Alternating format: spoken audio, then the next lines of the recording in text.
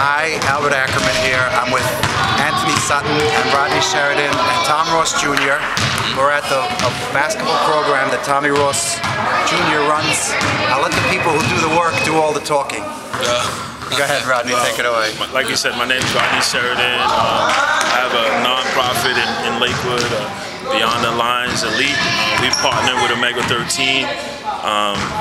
Our business is really keeping the kids off the street, keeping them in the gym, keeping them safe, monitoring their academics via reporting from the school, and just trying to keep the kids keep them going in a positive direction to make sure to let them know there's more outside of Lakewood.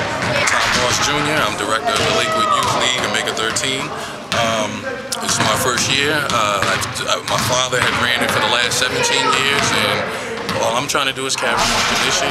We got a good group of young coaches, a lot of involved parents, and some great kids that work hard, that want to strive for something, that kind of want to change the culture of Lakewood now. And they're young enough.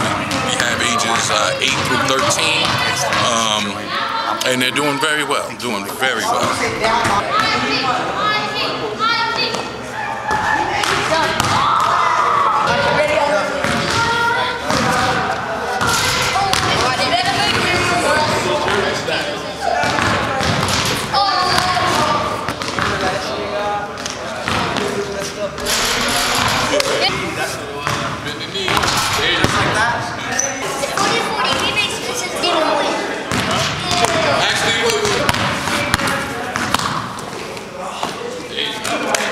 My program is more than basketball. We call it Beyond the Lines because we want to go above the game. We want to use the game as a tool to get these kids where they need to go.